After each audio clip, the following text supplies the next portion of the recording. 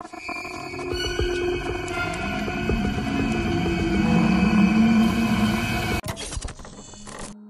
again everyone, and welcome back to Reddit Aliens. I'm John, and as always, thank you so much for being here. A good topic? Let's do it. What's your weirdest or most coincidental experience? Please remember to like, share, and subscribe. When I was 17, my grandpa had a stroke and was slowly going downhill in the hospital. My grandma figured even if he ever got better, he wouldn't be able to drive. So she gave me his truck, complete with camper shell and bed carpeting. He was in the hospital for several months. One day, for no reason whatsoever, I decided to sit in the back of the truck and just think a bit. I was back there for about 45 minutes daydreaming about nothing. When I came inside, my dad told me my grandpa had died 45 minutes ago. I was taking some pictures at the graveyard. It was for a class, so my friends were there modeling for me. Anyways, I asked one of my friends to try to look like she's crying while I adjust my camera. When I go to take her picture, I see she's doing a great job. She's sobbing up and crying. I take a couple of pictures before realizing that she is looking at this big family grave with the exact names and last names as her relatives. There were her dad's name, mom, sister, and brother's exact name and exact last name. Her family lives in another state, and they are all alive. So that was spooky, but later on we're all in my car, and we're listening to some music one of us had on a USB. We were listening to a song for like the third time, when the sound goes off and a horrible voice says, "Get back from where you came from," and the song continues where it left off. We were so creeped out we had to stop and catch our breath. To this day, I still don't know what it was. Maybe interference from another radio? I had no idea, but it was creepy. I once attended an 80s themed party planning to dress as Marty McFly. I spent a day shopping in thrift shops in a large city. After visiting at least 6, I had everything but a denim jacket. Not a single one had one. Crazy, I know. My friends and I decided to try one more before we gave up for the day. We walk in, the cashier meets us at the door, and all she says is nothing. "We're having a sale on denim jackets today only," and she showed us 2 full racks of nothing but denim jackets in every size. Well, this happened to a friend of my dad's, but it is definitely a weird coincidental experience. It all started about 10 years ago, when Joe, we'll call him that, my father's friend, was at a local gas station and saw a very unique lighter with a skull on it. He decided to buy it to smoke, etc. A few years later, Joe was out in Lake Michigan snowmobiling during the winter, and for some reason, he brought his lighter with him. After a long day on the lake, he realized his lighter must have fallen out of his pants and knew there was no way to find it out in the ice. The next year, Joe was with his family down in Florida eating at a restaurant.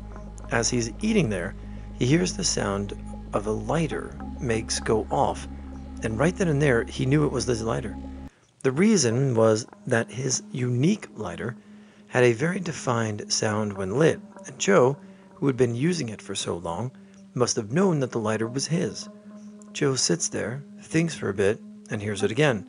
That's when he gets up and decides to look around the restaurant. As he looks around, he sees another family, and a man about 30 to 40 holding the lighter with a skull on it, just like Joe's. Obviously, Joe asks him how he got it, and the man says he was out walking in the shallow water of Lake Michigan by his cabin and found it somewhat buried in the sand. Creepy, huh? My grandpa has always been the type of guy who loves science fiction and the paranormal. One time he told me a story that has always freaked me out. Years ago, when my mother and sisters were little, my grandpa had a Ouija board that he'd like to mess around with down in their basement. One day, he asked the Ouija board questions about himself that the board could answer, i.e., where am I from? What's my address? Who is my mother? Just to see what it would say. He asked, how many daughters do I have? And it responded with 3. My grandpa said, I have 4. And the board responded with, not for long. 2 weeks later, one of his daughters died in a car crash. After all this time, we talk about these Ouija boards and people still use them. What good comes from it? I don't think any. Using a Ouija board in an abandoned house, me, my girlfriend, and 5 other friends were using one in the attic of this place when the door effing slammed shut with no wind. We all glanced around, thinking one of us had locked us in. Wrong. We were all there. I tried to open the door with no luck. We had to take the door hinges off to get out. Once we did this, we inspected the door to find there was no locking mechanism or anything blocking us in. We decided it was best if we just left. On our way out through the open back door, we all felt a strange resistance and sudden coldness when we passed through the doorway. I don't know what was in that house, but I don't want to look for it further. My friend and I were in the car one night driving to see a movie. I had the most eerie feeling for no reason, and it wouldn't go away, so I vocalized it to her. I have the creepiest feeling right now. I have no idea why, she says. Me too, what the hell? I've been feeling creeped out for the last 10 minutes. A couple of minutes later, her phone rings with an unknown number. She answers, but no one is there, so she hangs up. Rings again, same number, picks up. Then my phone rings a different unknown number. I get on the phone and say, hello, hello. I hear my own voice saying hello on her cell phone. We realize we're talking to each other, get really freaked out, and throw our phones in the back seat.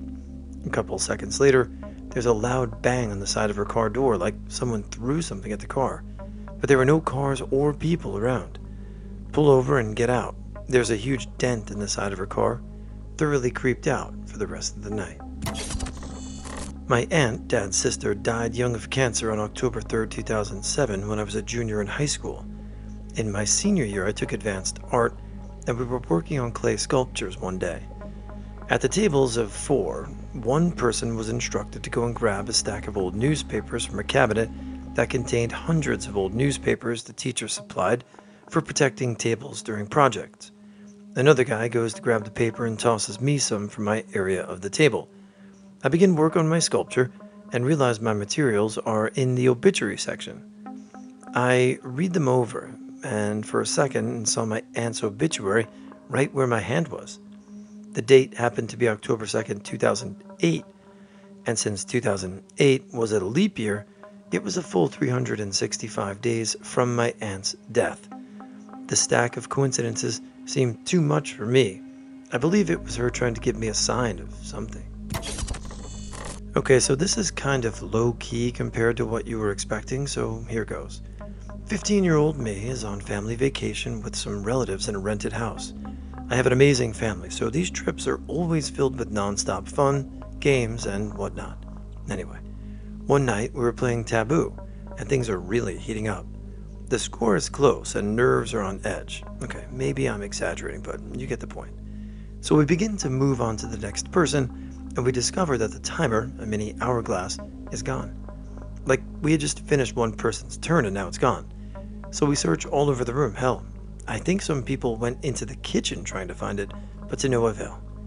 After probably 45 minutes, we give up and move on to something or other, and eventually go to bed in some ungodly hour. As we're all preparing for sleep, I hear my older sister shouting, I found it! I found the timer! Of course, we all rush in, and lo and behold, there it is. She, who was 27 at the time, explains that it was in her sock, and she only found it upon taking it off. Of course, we all accuse her of putting it there as the only excuse, but she adamantly denies doing it. Normally, I wouldn't believe her, but this is so unlike her and outlandish that I don't even know what to think. To this day, she denies doing it, and it's a topic of heated debate at every family gathering. TL, TR.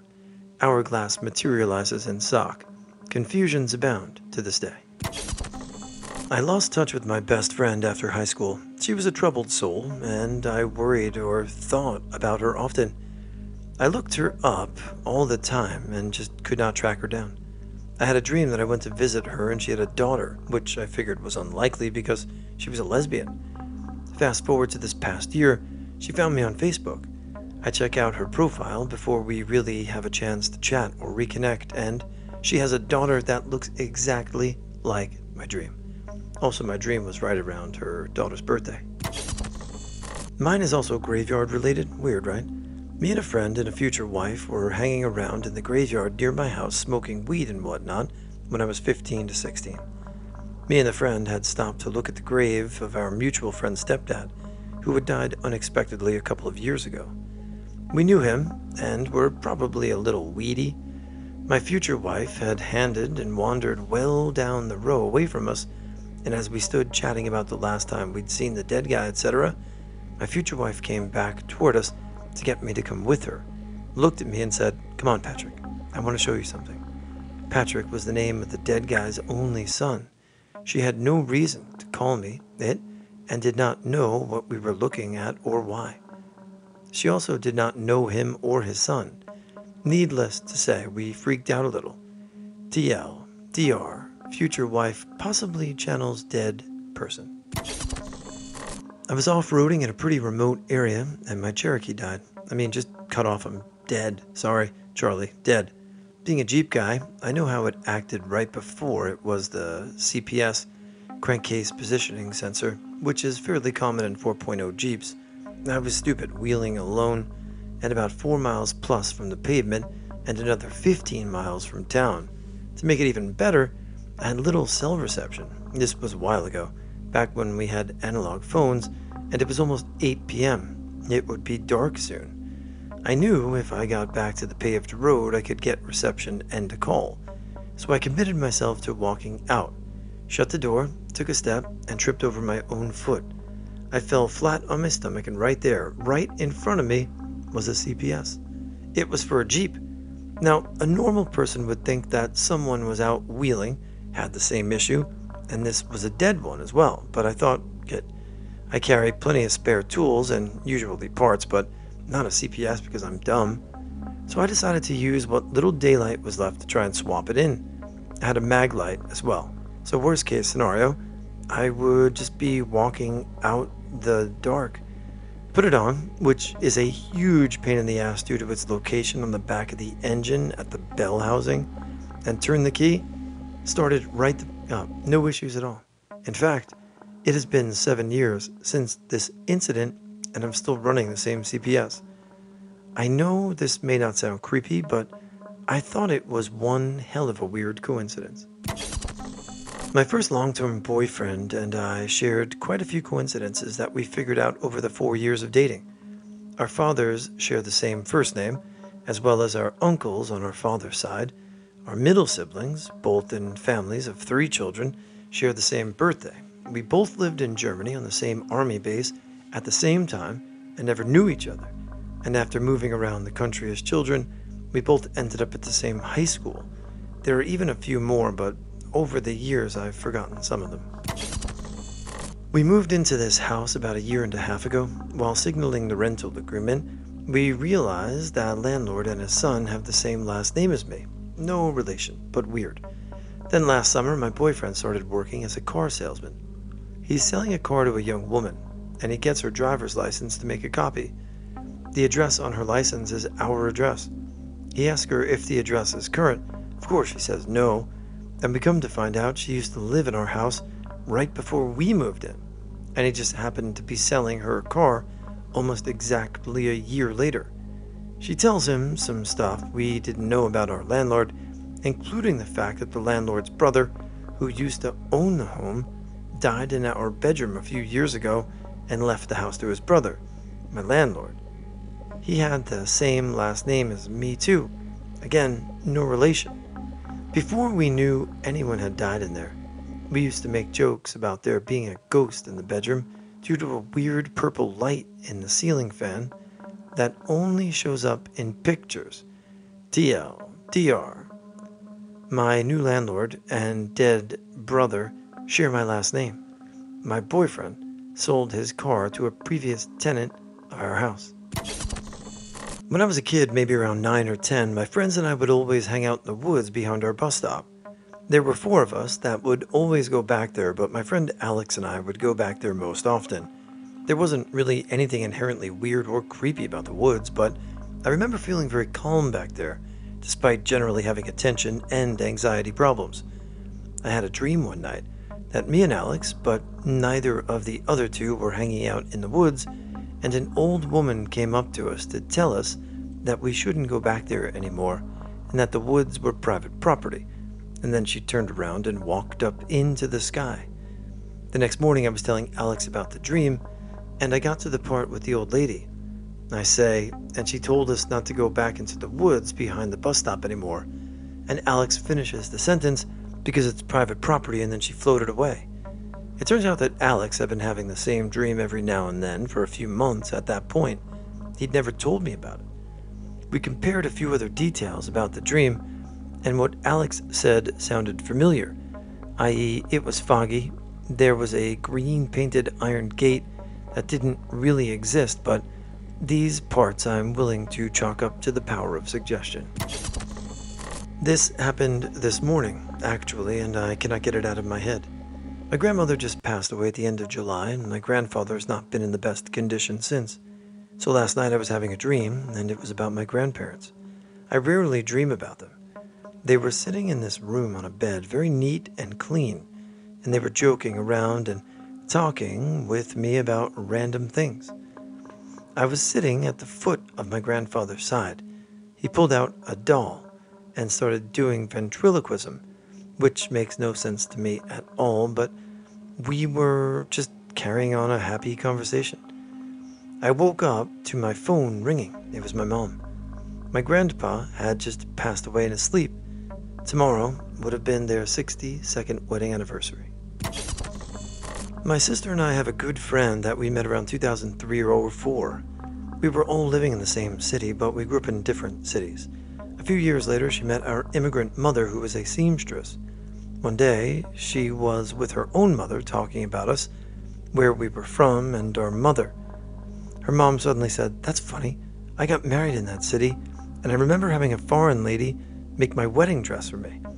A few days later, my sister was sorting through old family photos and found a picture of a couple that she didn't recognize on their wedding day from around the late 70s or early 80s. The bride in the picture was our friend's mother. The creepiest coincidence I can think of is when I was in high school. It was around the time Princess Diana had died. I visited my grandmother at her job at the doctor's office to have lunch with her. Everyone in the break room was watching coverage at the funeral when my grandmother said, "I wonder if Mother Teresa would get this kind of coverage if she died." Like clockwork, an announcer came on and told us the breaking news that Mother Teresa had passed away. Everyone made the slow head-to-eye contact with my grandmother. To this day, my grandmother says it was a coincidence. This is buried, but I hope someone reads it. I did. My best friend was on the father-son fishing trip at Sioux Narrows, Ontario. I'm from North Dakota, and so were my friends and his family. Now, there's this bridge that's apparently 50 to 60 feet above the water. My friend was with another mutual friend who had gone on the trip. These two had a tradition of jumping off the bridge into the water. On this particular trip, my friend's dad had a crazy dream where one of them jumped off and died. It shook him to the point where he made all the people on the trip promise they wouldn't jump. My two friends ignored the warning and went for it anyway. As you have already figured out, my friend never came out of the water. One of the best people I've ever met is gone. Last year, a friend of mine was diagnosed with cancer, and it was bad. I hadn't kept up with him much because hospitals and seeing my friends waste away scared me. I know, bad. But I can't help it. Anyway, it had been about 10 months since I had spoken to him, and out of the blue I had this crazy vivid dream of me talking to him. He was back to normal, but he kept telling me he wasn't okay. I apologized for not seeing him and told him I still cared about him and wanted to go to his funeral. He told me that he'd make sure I found out so I could attend. I woke up, checked the time, and went back to bed. Later I realized I'd overslept and went to get ready. When I checked my phone, I found out via Facebook that he had died within 10 minutes of me waking from that dream. I was creeped out for days. Most recently, I had a dream I was pregnant with triplets, and later that day, my ex-roommate announced she was pregnant and 3 months along the date. When I was at my friend's house for a sleepover when I was about 9 to 10 years old, it was getting really late, so we decided to go to sleep. I woke up at about 2 a.m., and I don't know what woke me up, but I heard the bathroom door across the hall slam shut and open again. I didn't bother to turn around on the floor and see if my friend had gotten up. I just went back to sleep. The next morning, I asked her if she was the one who had slammed the door, and she looked pretty genuine when she shook her head. So we asked her brother, and mother, and father. No one slammed the door, but my friend said she heard it too. So I knew I wasn't dreaming or hearing things that weren't there. After that, I never went back to her house.